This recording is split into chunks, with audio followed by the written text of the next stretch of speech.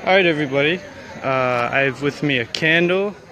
I'm one of many people who have gotten one. It's pretty dark and my phone won't turn, so I can't really show the people on a horizontal view. But this is just outside. There are lots of people gathered here at Highland Park right now. And they're all here to basically be standing up against what happened yesterday in Virginia. So I'm sure there's lots of other gatherings like this around the country right now, probably at least 100, maybe closer to 1,000 or over 1,000, I don't know. But there are well over 400 people here. Right outside, there are a lot of people that couldn't fit in. I actually had to squeeze to get out to do this because I wanted to do this outside. There are people talking inside, the NAACP, the ACLU, and a few other groups. But the cool thing about Highland Park that I wanted to say is usually the turnout isn't anything like this, but there are lots of community groups in this town, and I was fortunate enough to go to college one town over, just one town over from where we are now, in New Brunswick. And back then, there were, to protest the Iraq War, there are already a lot of groups spawning up that are still here today, and they deserve to be recognized. So I'm kind of blanking on the names right now, but I would like to go inside and just show you how much people they were able to turn out at this time when it's a good thing for people to come together. So I think I could sneak through this way. I've been in this building before. It's a church, and just as like a little bit of trivia, but it's not really trivial, this church, the Reformed Church of Highland Park, is actually the church where Seth Caperdale, who's running for governor as the Green Party candidate, this is his church where he's a minister. So now my voice is going to get quieter. All right. It's a good thing. There's violence against women as protected programs are cut. There's violence against the LGBT community as new restrictions come to our military and other places. There's violence against African Americans as Attorney General tries to again increase incarceration in ways that target black communities. There's violence against immigrants, where every undocumented family and all who love them are living in fear. Violence, violence, violence. May we, as people of faith and moral conscience, realize that every day, right now, is a day to put on the best possible display of our vision for a new world. And I believe that's what we're seeing here. And also to stand up strongly against all forms of bigotry, hate, and terror. The display of a new day and the real acts of resistance should be part of our daily struggle against hatred and for a world built on healing and justice. Amen.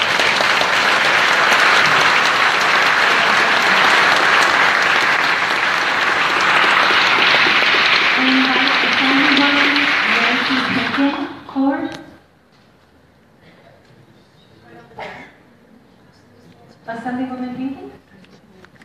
No. Okay. She was just here. Oh, Assemblywoman, please come forward. Where's she going?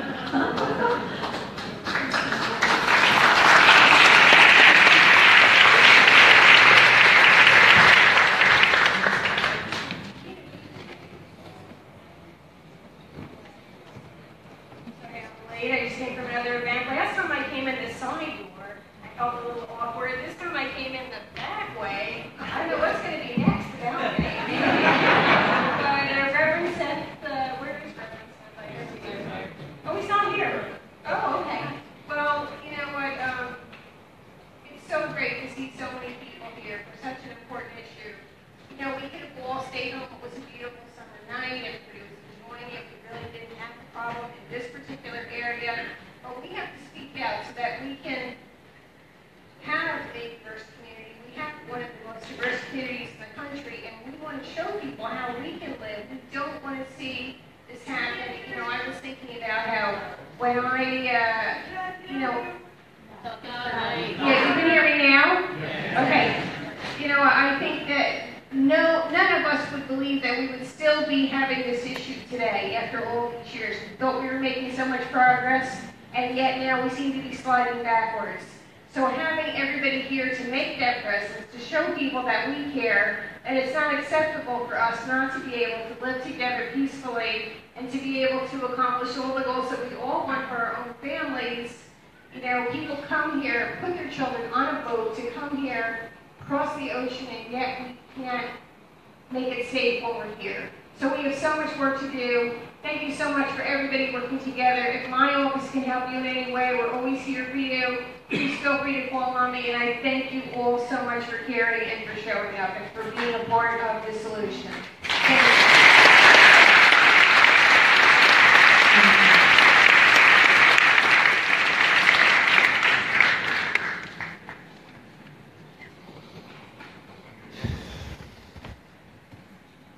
I'd like to invite freeholder Ken Armwood forward, please.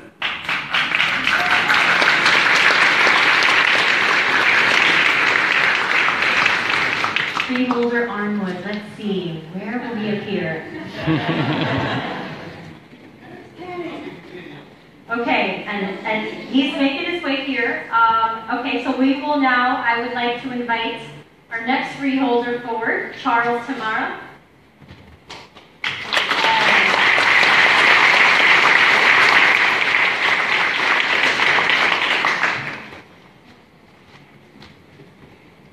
Wow. I'm amazed at how many people are here this evening. Thank you so much for coming out and showing your love for this country and not the hate that this president has shown for our country. I had the opportunity to meet a 90-year-old Lithuanian Jew about a month ago. At the age of 11, he went into his first concentration camp. By the time he was 15, he went through 6 concentration camps. An amazing story. His name is Stoll Lori. Look it up on the internet and you can hear about his story. But he lived through that hatred. But today, he teaches love. He teaches friendship. He goes around to different schools to roar out this hatred that is going on in this country. You couldn't need a stronger man and a stronger person who should be angry, who should be mad at what he went through. His mother died 3 days before they were liberated. 3 days. His father, he didn't even know his father was alive. He came to this country in 1947. 1952, he was in Korea, fighting for this country. So he's a veteran of this country. Because that's how much he believed in this country and fought for this country. In 1959, he finally met up with his father, who he thought was dead. So what an amazing story, and an amazing story about love and how someone can survive what he survived through the Nazi concentration camps. So it's great for everybody to be together, but we have to go out and spread this great news to everybody around here, to all our friends, to everyone who lives in this country, because it's disgusting what's going on. Very disgusting what's going on. And we have to change it, and we're the ones who can do it. Thank you.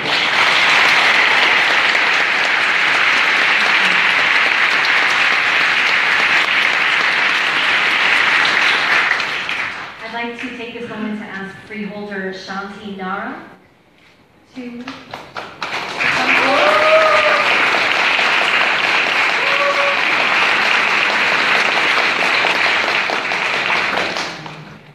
I know some of you, and I don't know many of the rest of you, and I'm hoping to get to know all of you in this room because you guys are shining examples of what Middlesex County is, can, and should be.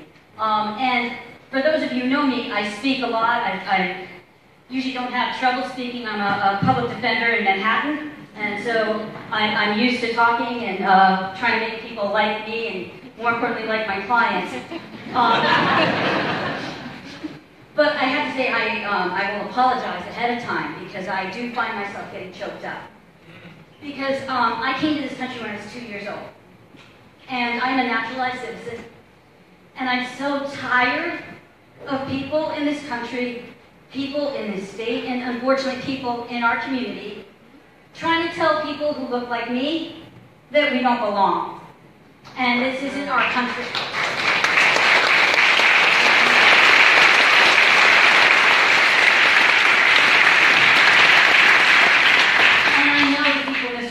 That, and it's a beautiful thing. But we do have to really understand that there are people in our communities. And Bruce said it well. There are people who sit next to us on the buses and the trains.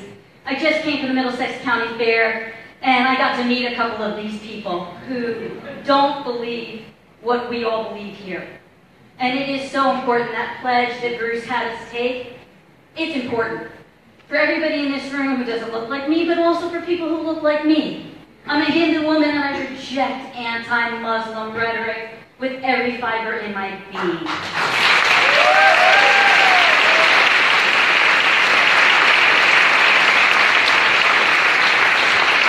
I reject anybody saying that there's a value that we place on human life that's different depending on where you were born, what you look like, who you worship, how much money you have in the bank, whether you have any money in the bank. And I know there are a lot of people here who worship at this church, and the last thing I'm going to say is I really thank Pastor Seth and all the congregants in this church and the people who ally themselves with this church, because you all have led a fight for immigrants and the undocumented that has been amazing.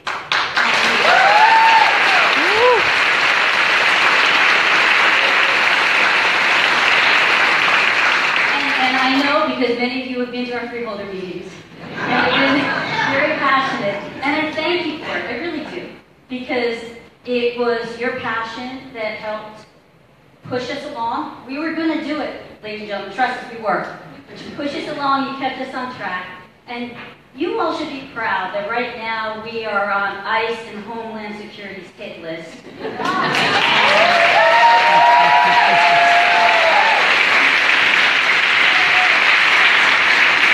Our Middlesex County prosecutor is getting tremendous pressure from our current president's administration to push back with the freeholders and get us to reverse our policy.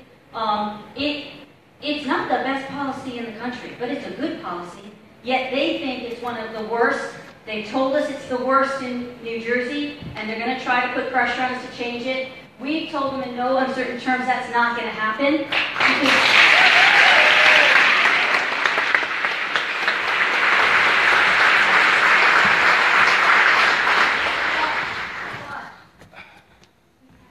All right, I'm really sorry. I'm ending it here for those who just started watching. The battery is critically low. It told me that 2 minutes ago. So I'm going to end it here. I had a lot of comments on what's going on here, but I have to stop it. But actually, I'll say one thing because I'm very opinionated. Other than the two people that started the talk, I didn't get them on video. The rest of the people that talked are politicians. They're the freeholders, or there was an assembly person. Now, that's all fine and good, I guess, because they are supposed to be our leaders, but it seems this is a recurring theme with these marches and rallies that I've been to this year, is that politicians seem to co-opt it, and it becomes a platform for them to say what they're against. But I kind of like the open mic idea, and it not being just for people who are already elected to office. But that's just my feeling.